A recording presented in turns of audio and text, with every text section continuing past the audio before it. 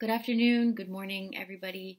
My name is Karen Spring, and I'm the Honduras-based coordinator for the Honduras Solidarity Network. The network is includes over 30 organizations from Canada and the United States, and we formed the network shortly after the 2009 military coup in Honduras, and we focus on examining the role of the United States and Canada in what's going on in Honduras. I myself have lived in Honduras, lived and worked in Honduras since 2009, so almost over 10 years, and I work on human rights issues and supporting grassroots movements and organizations, once again focused on the role of the United States and Canada in the country. I'm very sorry that I cannot be with you today in person. Obviously, being in person is much better than looking at a screen and hearing me speak to you that way. And I do apologize, and thank you very much for the patience, for the patience of the organizers and people that worked really hard to organize events. I unfortunately had to leave and go back to Honduras earlier than I thought because of a personal situation with my partner, who is Honduran, Edwin Espinal, and he's been a political prisoner. He was in a maximum security prison for almost 19 months, and he was released a little over a month ago on August 9th. And we just found out that the government of Honduras wants to send him back to prison. And because he was in a maximum security prison for so long, he has a whole series of healthcare problems that we really need to address, especially considering now that they might try and send him back. We were waiting for the resolution of the courts, but as many people know, we can't depend on the court system in Honduras because there's really no rule of law. And the government of Honduras is increasingly cracking down on anybody that speaks out, anybody that protests, and so we're really concerned that he might be sent back to prison, and so that's why I had to head back early, and that's why I'm not with you today, and I apologize for that. While I'm on the topic of my partner, I thought I'd explain a little bit more about his case, why he's in prison, or why he was in prison, and then how it links to what's going on in the country, the crisis that is sort of continuing to unfold in Honduras and causing so many people to flee to the U.S. border, which is something that when I come to the United States and Canada, you don't really hear anything about.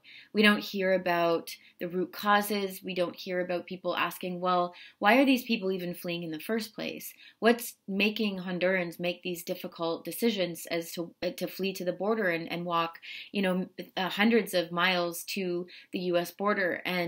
And so my partner's case is a good way of sort of talking about the crisis that's going on in Honduras.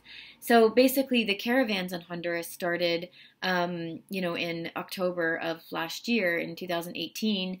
But Hondurans have been fleeing the country for years, but individually. And then the caravans started, and the caravans came shortly after the 2017 electoral crisis in Honduras. That was in November of 2017.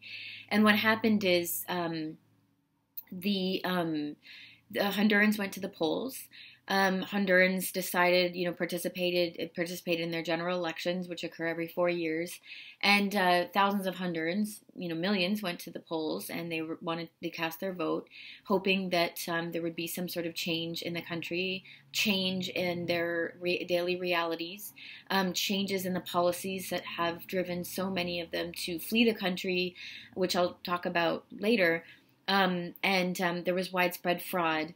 The computer systems all of a sudden crashed, and crashed while the leader of the opposition was winning.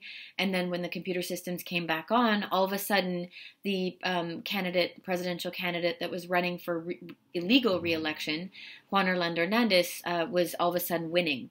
And so in response, thousands of Hondurans took to the streets to protest the fraud, to defend their votes. And as a result, state security forces cracked down on protests, and they started opening firing on protesters. Over 30 people were killed, and dozens were sent to prison. Some of them were released shortly after, but then around over 30 people remained in prison for a long period of time, most of them in maximum security prisons, like my partner, Edwin Espinal, who is one of the longest standing political prisoners, but was finally released. But there are actually still 8 people that are imprisoned. And so the 2017 electoral crisis sparked once again another crisis in Honduras, and Honduras has remained in a constant crisis since the 2009 military coup that was supported by the United States government and the Canadian government. And that's not something you hear about when you talk about the root causes as to why people are fleeing Honduras. It was backed by the United States and backed by the Canadian government, and it's basically sparked and been one of the root causes as to why Honduras continues to spiral into a crisis in the last 10 years. And the 2017 electoral crisis was just another crisis in the country where Hondurans were trying to change their reality, trying to say, you know what, we can't handle what's been going on in the country. We want a change of government. We want to change the political party that's in power, the National Party that's been in power since the coup. And they were told basically, nope, you can't. Where the United States government and the Canadian government came out and supported the fraud. They recognized the election results, ignored the widespread allegations of fraud, and said, we are going to recognize the government of Juan Orlando Hernandez. And basically since then, Hondurans have remained in the streets. They have been protesting and protesting constantly. They've been protesting the fact that the government has absolutely no legitimacy in the country, that the only reason that it's maintained itself in power is because of U.S. and Canadian support, and that Hondurans no longer want the president to be in power. And so there's been constant protests that have sort of maintained themselves for different issues. Every single day there's different protests for different reasons. And it's the way Hondurans are trying to change their reality. For the Hondurans that want to stay in the country, that don't flee, they are confronted with bullets on the streets when they protest. They are murdered if they say anything against the government, or they're thrown in maximum security prisons like my partner. I refer to the case of Berta Cáceres, the well-known environmental indigenous activist, who was murdered in her home in 2016 for being a very vocal opponent against the government, and for defending indigenous lands from the illegal construction of hydroelectric dams on indigenous territories. She herself was murdered in her home for her vocal opposition to the government's policies. And she is another example of what happens to people when they speak out against the government and when they stay in the country and try and change their reality. And so I'm going to talk a little bit more about protests that are going on today in Honduras. Just 2 days ago, there were 2 or 3 days ago, there was a protest in Tegucigalpa, the capital city, where people were defending their water resources, their water source in the capital city that's under threat. There's massive water shortages in Tegucigalpa they've now implemented a very strict rationing of water. And so people were taking to the streets and protesting because the mayor of Tegucigalpa, who's part of the National Party as well, the government in power, basically handed over a whole big section of this National Reserve Park that is the source of water for a large part of the capital city to this rich developer who wants to build very luxurious homes for the rich, basically, that want to live inside a beautiful forest that happens to be a natural reserve that should be protected. And so people in Honduras took to the streets saying, no, you're threatening our water source, stop the construction of this project. And they were met by bullets and tear gas.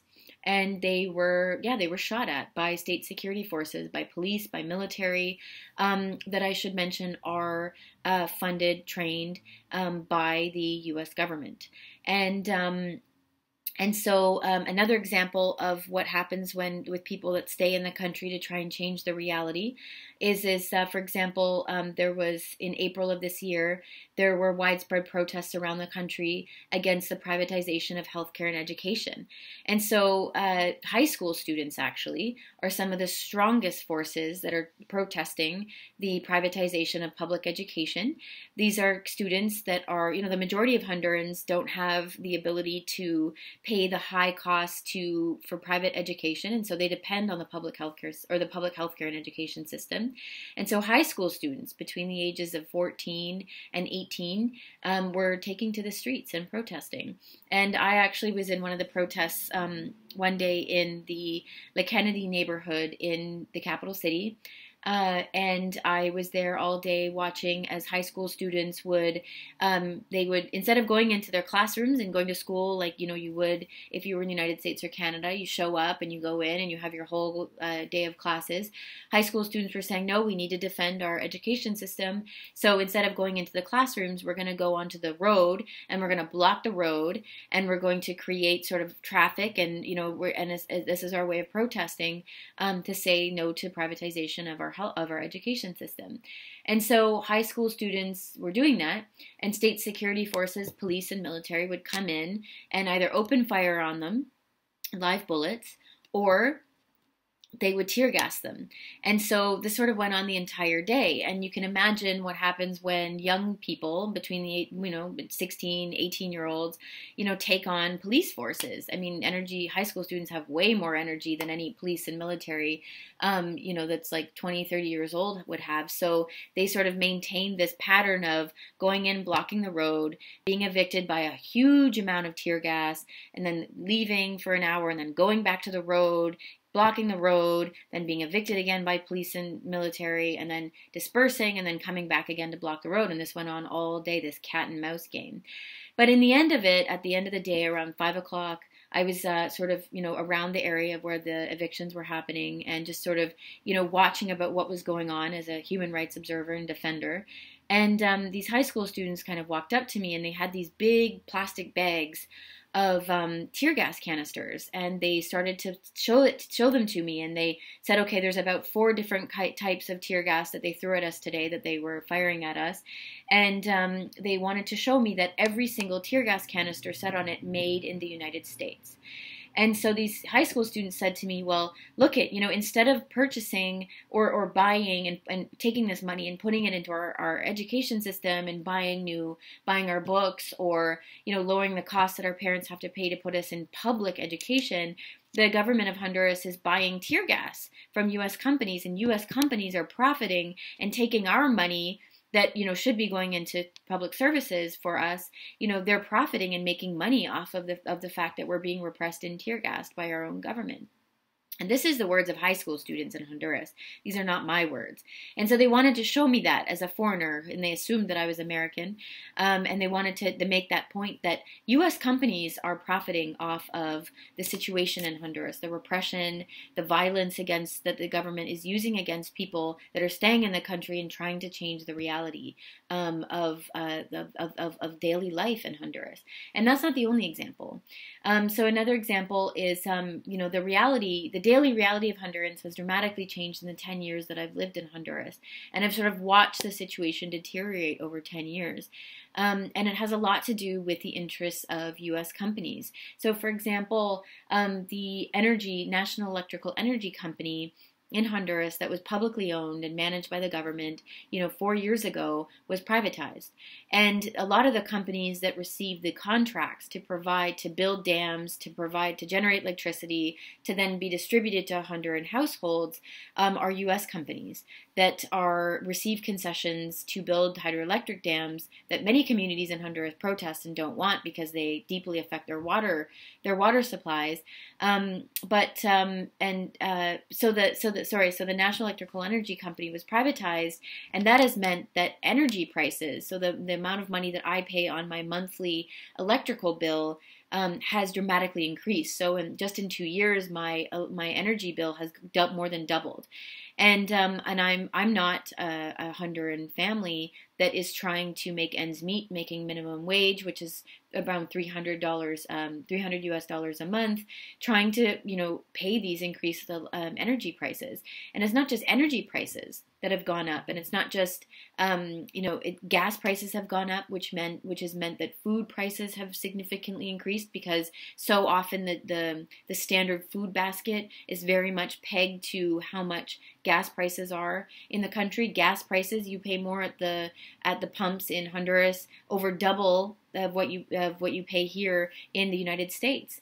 And so another example of how daily life in Honduras has changed in the last 10 years is, the healthcare system in Honduras has been so severely depleted in the last 10 years that, granted, it was never perfect when I got there 10 years ago. Honduras is a poor country, so it's a struggle to maintain a good healthcare system, but it was much better 10 years ago before the 2009 coup than it is now. And an example of that is when Hondurans go to, be stitched up, or when they break their arm and they need a cast, or when they need cancer treatment or dialysis. For kidney problems, they're going into the hospitals, and the doctors are saying, well, you know what, I'm sorry, we can't provide medical treatment for you because we don't have any supplies. So you need to go and you need to buy the needle, and you need to buy the thread to stitch that wound up. You need to buy the medication that's required to freeze the area. You need to buy the bandages. You need to buy the cast. You need to buy all of that stuff before we can treat you. And so Hondurans are saying, well, we didn't have these costs before of living, and a lot of it has to do with the fact that, the government is totally neglecting the healthcare system, but at the same time, the government, and this is proven, and I'll explain it later, that there are key people in the government and key mafia structures in the government of Honduras that are actually stealing thousands of dollars from the healthcare system. And so the money's not going into investing in healthcare and education, and subsidies for energy costs for the regular Honduran family, but that's money that's being stolen from the Honduran people.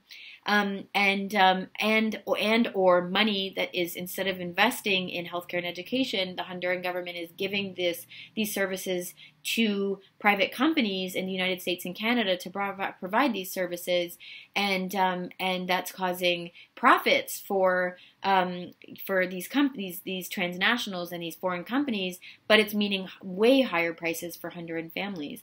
And so when Hondurans have said, enough is enough, we can't do this anymore, we don't want these policies in place, our daily living costs have significantly increased. We don't have health care anymore. We have to pay higher fees for our kids to go to school.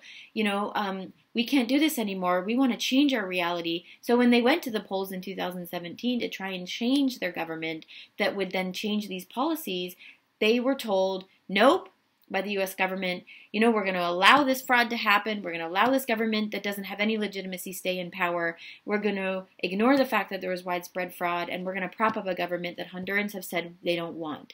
And so Hondurans, in so many situations, that are no longer able to deal with the daily reality, that when they try and protest, they get shot at, they get tear gas fired at them. They've said, you know what? Well, if we can't vote in our elections, then we're going to vote with our feet. And they start walking to the U.S. border. And it's very unfortunate that that discussion is not happening in the U.S. corporate media about this is why people are fleeing. They can't deal with the daily reality in the country, and they can't fight to change the daily reality, because they get sent to maximum security prisons, they get killed, they get, shot at on the streets, and so therefore they have no choice. There's no options for the Honduran people, and that's in large part because of the U.S. support towards the government. And I just want to talk about who is the United States propping up in Honduras? What kind of government are they supporting? And I've already talked about the fact that this current government was elected by, through a fraudulent electoral process. But the United States ally in the region is actually a corrupt narco mafia government. And what do I mean when I say that? And what does that actually mean? Okay, so I'm going to give examples. So I say it's corrupt, and I'm going to give you some examples of that. I say it's a mafia. So I already sort of mentioned how they have key people in very specific positions, and I'm going to talk about key people in very specific positions inside the government. That basically means that key people in the government, like the president or the president's brother and his family members, can traffic drugs, They can steal public money and nothing happens to them because they have key people inside the investigative bodies of the government and in the judicial bodies, so in the court system, that stop any sort of efforts to receive any sort of justice process or to bring any of those people to any sort of levels of accountability. So I'm going to give an example as to why I say the United States ally in Honduras is a corrupt narco-trafficking government. So, and this isn't just me saying this. This is actually the New York Southern District Court currently has the brother, of the current president. His name is, the brother of the current president's name is Juan Antonio Hernandez. He's the brother of the current president, Juan Orlando Hernandez, and he's in jail in New York.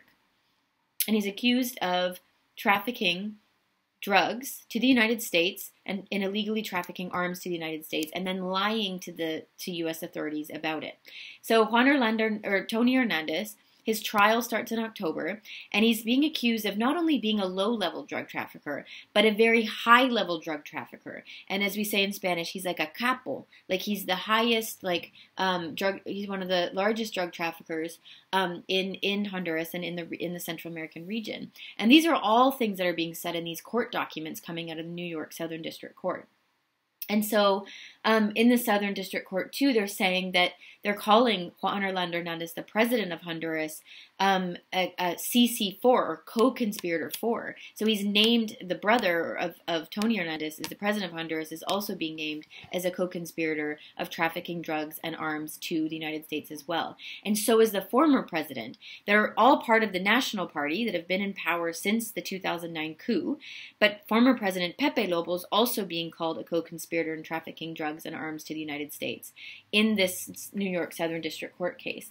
And so that's why I call the government of Honduras a narco government. And no, why is it a mafia government? Why is it a corrupt government? I'm going to give you some more examples. So the son of the former president, Pepe Lobo, who's named as a co-conspirator in this New York case, his son Fabio Lobo, has been convicted and found guilty, and he's sentenced to 24 years in prison in the United States for trafficking drugs as well, and taking advantage of the fact that he was the son of the former president, and he used his position to be able to traffic these drugs into the United States. And it's the same with Tony Hernandez, and same with President Hernandez, that they use their positions in these powerful positions to traffic drugs into the United States in total impunity. And Ramon Lobo is the brother of the former president of Honduras, and he was accused of stealing millions of dollars of public money in Honduras for his own personal benefit and depositing that directly into his personal bank account. The wife of the former president of Honduras, Pepe Lobo, her name is Rosa Elena de Lobo.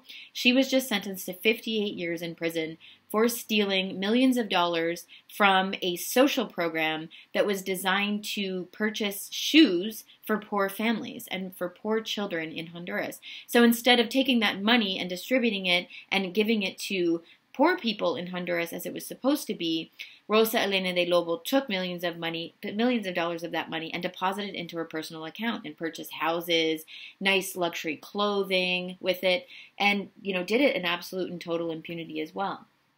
And so, the mafia is appropriating or taking over all these different sectors of the Honduran government. And Juan Orlando Hernandez himself has placed his allies that are implicated in corruption and implicated in drug trafficking in very key positions inside the courts and inside the investigative structures of the government, so that no investigations proceed against this mafia that is controlling the Honduran government and that has controlled the Honduran government for the last 10 years. And during those 10 years has received millions of dollars of U.S. taxpayers' dollars of support, whether it's for purchasing guns, purchasing bullets to open fire at protesters that stay in Honduras to try and change their reality, or they're purchasing uniforms for military and police in Honduras,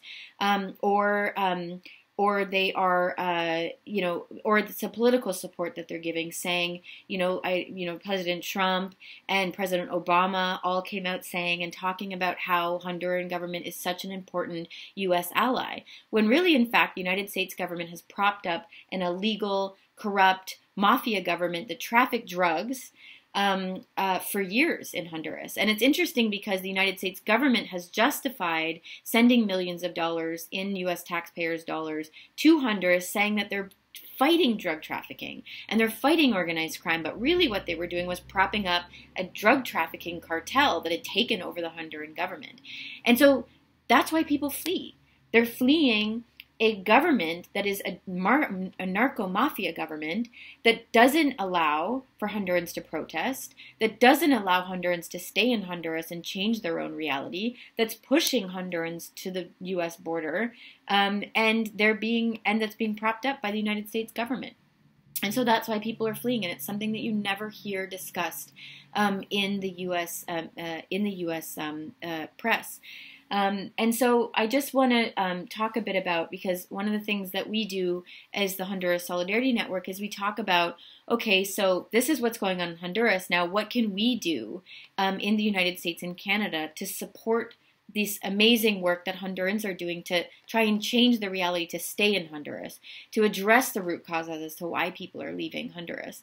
And I mentioned already this outstanding activist, Berta Cáceres, who the environmental indigenous activist who was murdered in her home. It's interesting because the Honduras Solidarity Network, along with all these amazing folks in the United States, have managed to get a law presented in the U.S. Congress called the Berta Cáceres Human Rights Act, that is calling for the United States government to suspend security aid to the Honduran government while the Honduran government continues to commit widespread human rights violations. And so this is a way, if we can get this law, if we can get support from our congressional representatives and our senators to support this bill and to support this idea, we're actually going to be supporting creating spaces for Hondurans to protest. Because if we cut security aid to the Honduran government, well, they're not going to be able to purchase more guns and tear gas and bullets and weapons to repress the Hondurans that are trying to stay in the streets and trying to change and push for a better government that better represents their interests. And so the Berta Cáceres Human Rights Act in Congress, in the U.S. Congress, says that, okay, we're going to suspend security aid until a certain level of conditions are met. And one of those conditions is justice for Berta Cáceres and other human rights cases that are very important human rights cases. And so it's not only talking about suspending security aid, but it's also talking about dealing with corruption and dealing with the widespread impunity in the country. The impunity that allows for perpetrators of violence and corruption and threats and murders of activists and human rights defenders to basically commit these crimes in total impunity. And so the Berta Cáceres Human Rights Act is asking for there to be a series of steps made for in a justice process for a different number of human rights cases. So I highly encourage people in the United States to call their congresspeople and to have that conversation with them about this bill, this Berta Cáceres Act in Congress. And it's a way that we as U.S. and Canadian citizens can basically change our policies. Here, the problem, Hondurans need to stay in Honduras and protest and have the right to stay in their country and protest and define their own government, define their own reality, define what kind of development they want, and basically control their own reality in their own country. Whereas we as Canadian and U.S. citizens have to stay focused on our policies in Canada and the United States that are preventing Hondurans from doing that. And so we need to work with our congressional representatives in our communities to address the root causes of migration and to have these conversations about how our policies in Canada and the United States are actually causing Hondurans to flee their country. And we, as Americans and Canadians, are actually creating the root causes for migration. And until we change those, the U.S. policy towards Honduras, Hondurans are going to keep having to flee their own country and make that difficult decision and make that difficult journey to the border. And so I wanted to thank everybody. I'm going to close it down there. I want to thank everybody for coming to the event, Thank you for being so understanding about me not being present there in person. I hope to return to California, the Bay Area again soon to do more presentations in person. If people are interested in information about Honduras, the Honduras Solidarity Network has a Facebook page that is updated daily that focuses on the role of the U.S. and Canada in Honduras. It's called Honduras Solidarity Network. We're also on Twitter. Our Twitter handle is at Honduras SOL, and so people can check us out on Twitter as well. And there's a lot of local groups in California that are doing great work, solidarity work that also people in California can connect into. So the Task Force of the Americas is based in California, and they have organized events. They organize delegations to Honduras for people that want to go and talk to Hondurans, hear about the daily reality that Hondurans are living. They organize those types of delegations, so you can also get in touch with them. I think their website is taskforceamericas.org. So thank you very much, everyone. I can be reached at Karen, Karen, at HondurasSOL.org. If anybody has any questions or are looking for more resources about what I spoke about, I'm happy to provide those over email. Thank you very much for the space, and have a great day, everybody.